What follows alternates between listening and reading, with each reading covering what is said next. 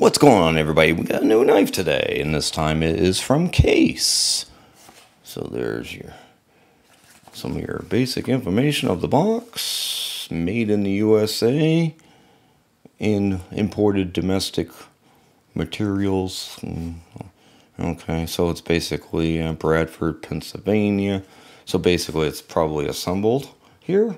Red anodized aluminum Kinzua, or Kinzu, I think is how they pronounce it. S35VN Tanto. Let's see what we got here. Join today. Okay. Yeah, but don't cut yourself. Okay, there you go.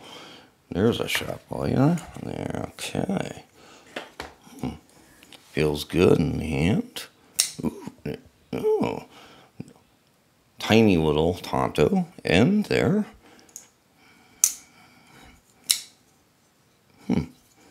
Yeah, that feels pretty good in the hand. The jimping's not super sharp or anything. Actually, it's pretty well chamfered. You almost kind of don't even really notice it, but I guess it's better than nothing.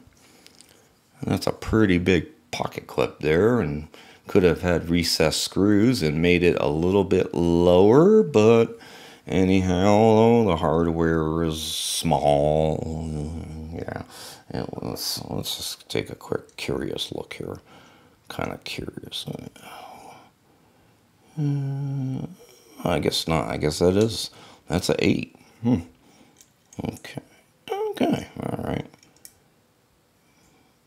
Okay. Yeah. All right. That's not so bad. I thought it looked like 6, but actually no. It looks like it is actually a T8, so that's good. That's good. I like to see that. These days, I really think we need to get away from T6.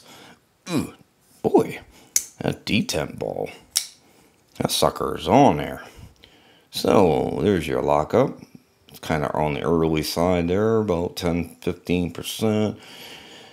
Yeah, we have a hardened blade contact and an over travel stop all in one. Yeah, okay.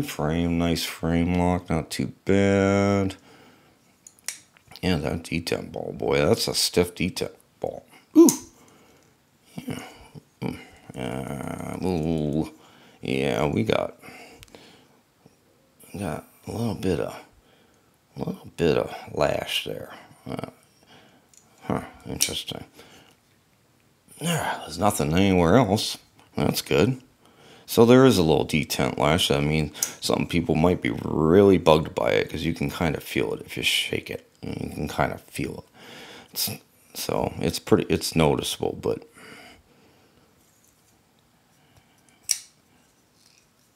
let's just see if I can fail it. Not really. It's a pretty good flipper tab. If it was small flipper tab, you might be. Yeah. So, yeah, other than a little bit of D10 lash. Nice lineup. Yeah. Interesting. Oops, almost cut myself there. Yeah. That's a pretty cool knife. Fits good in the hand. That pocket clip is pretty big. That pocket clip might bother somebody with a really big hand. That might end up on that knife a little bit more, but other than that, it's a pretty cool knife. I look forward to carrying it and checking out a little bit more. Maybe try to get that D10 ball broken in, because that sucker is pretty strong.